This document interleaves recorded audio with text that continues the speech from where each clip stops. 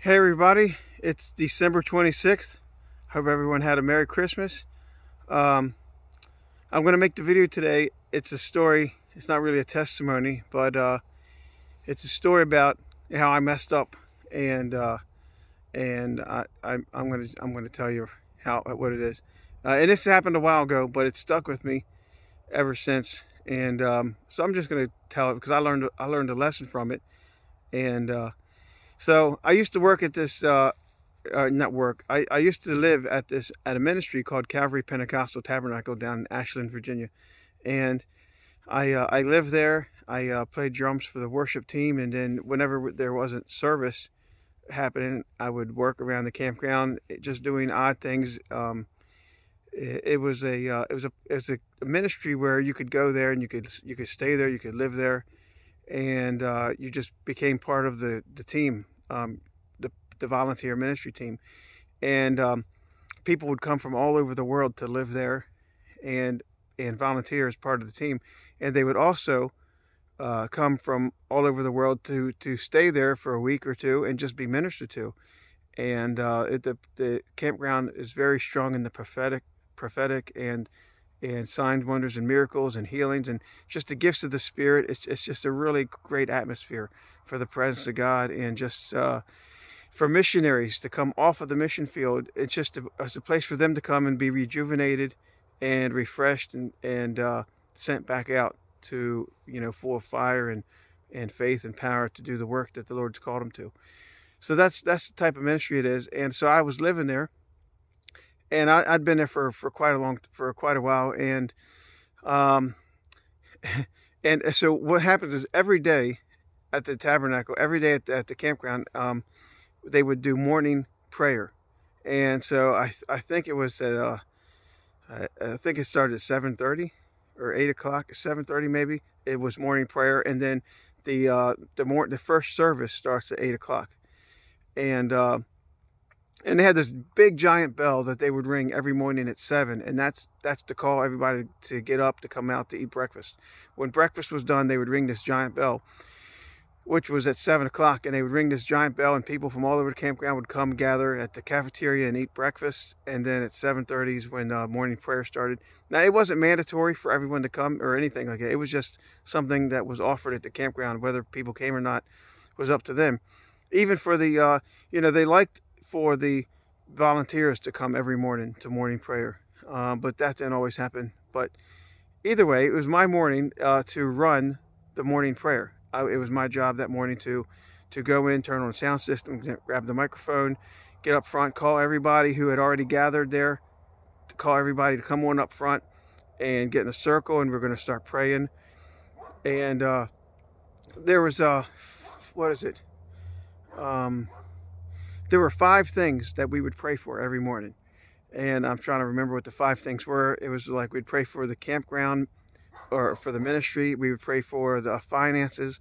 We would pray for the leadership of the United States. We'd pray for missionaries, and we would pray for, I think, something else. Maybe it was just the leaders of the ministry as well.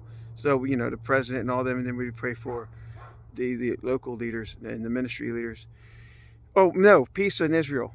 I think that was the 5th thing, was peace in Israel. Either way, we had this list. We would go by this list every morning when we would do prayer, and we'd be in a circle, and I'd take the mic, and I'd just while we're praying, and I would just look, and whoever the Lord put on my heart to hand them the mic, I would just go up. I said, "Do you mind praying for whatever it was we were praying for at that moment?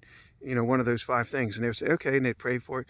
When they were done praying, they'd hand me the mic, and then I would go and hand it to the next person to pray for the next thing. And sometimes I would pray in between, whatever, just to keep the atmosphere going, or keep, whatever we were doing. So my dog just came down. She didn't know I was in the backyard. She thought of strangers out here. All right, calm down. Shh, calm down. Okay, so anyway, this one morning, it was my turn to pray. It was my turn to lead the prayer service. And go figure, my alarm clock didn't go off that morning.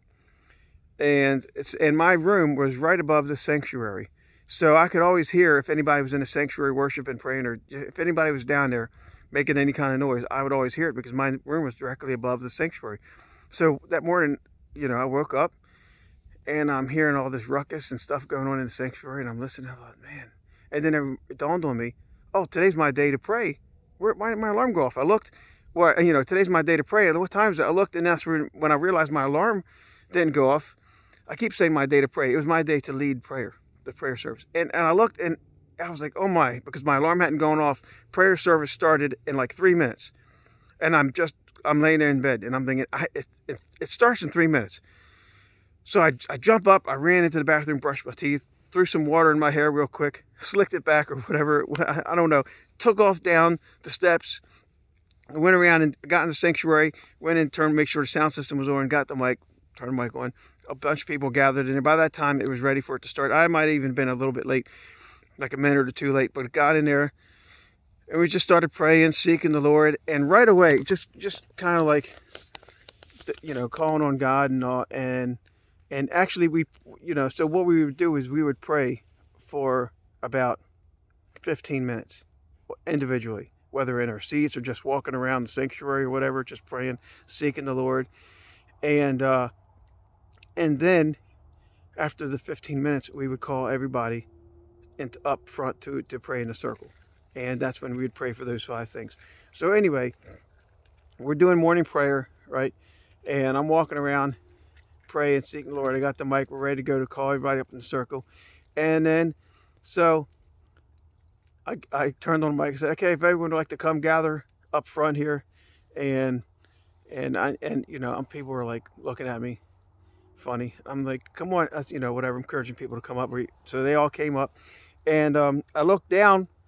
I'm just standing there, like thinking what to say, and I looked down, right, and I'm standing in my pajamas, and I'm like, oh my Lord, I just jumped out of bed and ran down, like I brushed my teeth. I didn't have my stinky breath, but so I'm standing in pajamas, which was like some plaid pants or something, and a t-shirt, or with a t-shirt that probably matched, but whatever. I mean, it didn't look horrible, but nevertheless, I'm in my pajamas, and the prayer service would go right into the main service. Like, we would end right as the main service would be beginning. So as we're wrapping up the prayer service, people are coming in. Worship team members are coming in, setting up, getting their instruments together. The guest speaker, whoever, all these people are coming, and people are following in the door, sitting in their seats, while we are still up front praying and seeking the Lord. And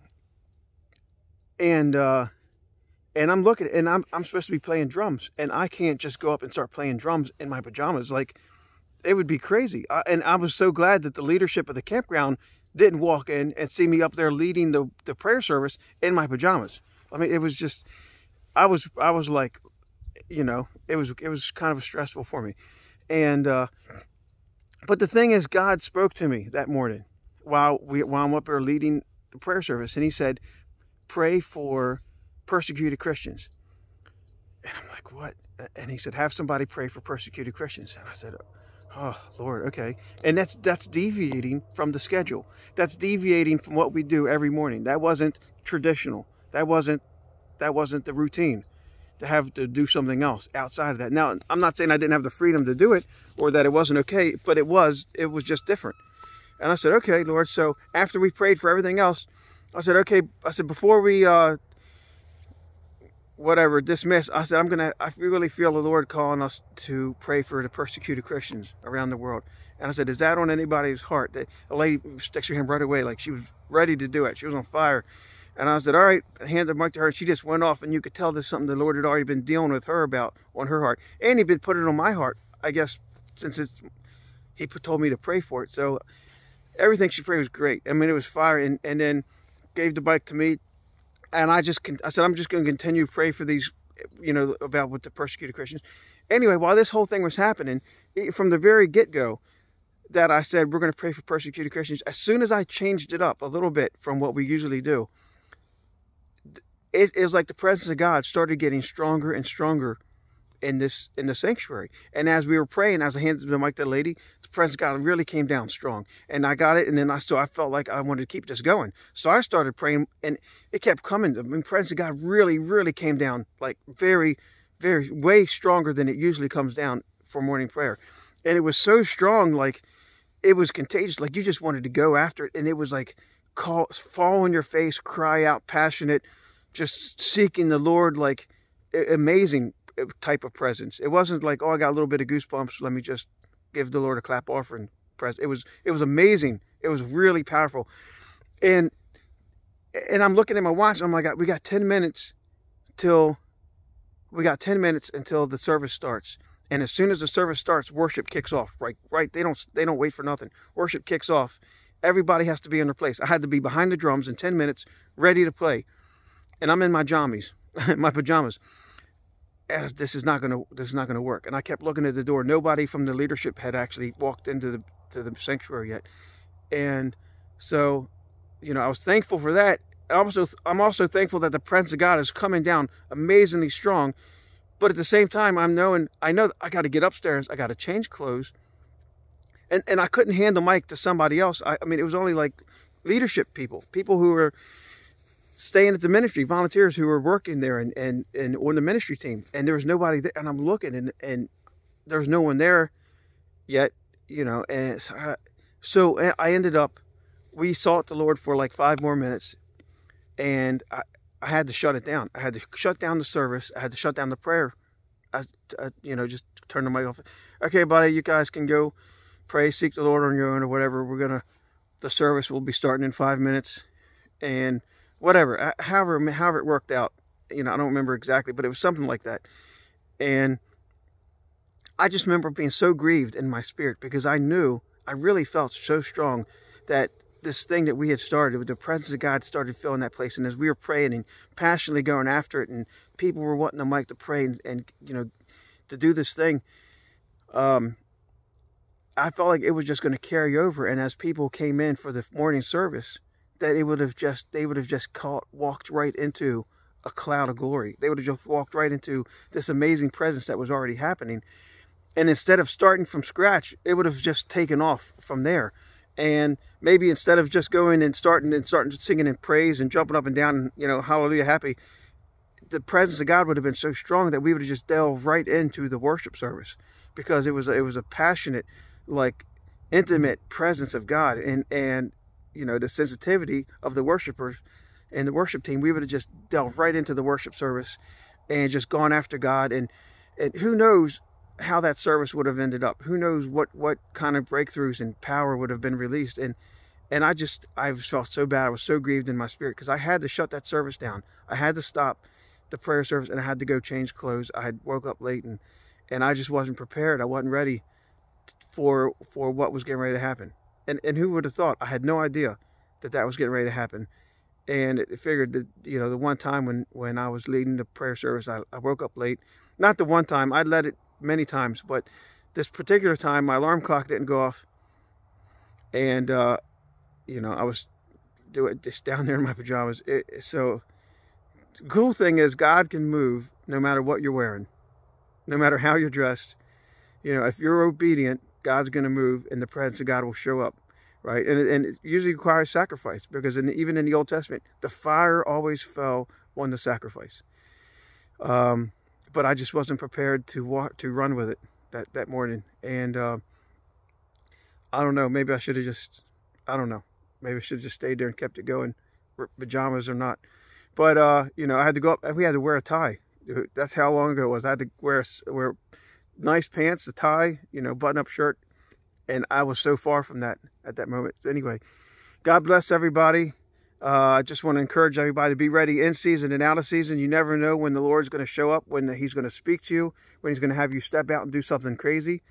And it's usually never convenient. Like I said, the fire usually has to fall. It falls on the sacrifice, not on the, whatever. When you're obedient, God will bless that. He does require obedience rather than sacrifice. So I know that sounds a little bit confusing now, but we have to obey the Lord. We have to obey God. When He says do something, we got to listen. And then, after that, just keep trying to listen as much as possible. Don't do like I did and make a mistake. And I quenched the presence of God. I quenched the Holy Spirit. I shut it down because I had my own agenda, which was going in and getting dressed like I should have been dressed already. And so I've gone long today. It's 15 minutes. I apologize. Hope everyone's having a Merry Christmas and Happy Holidays, and I will see you tomorrow. God bless.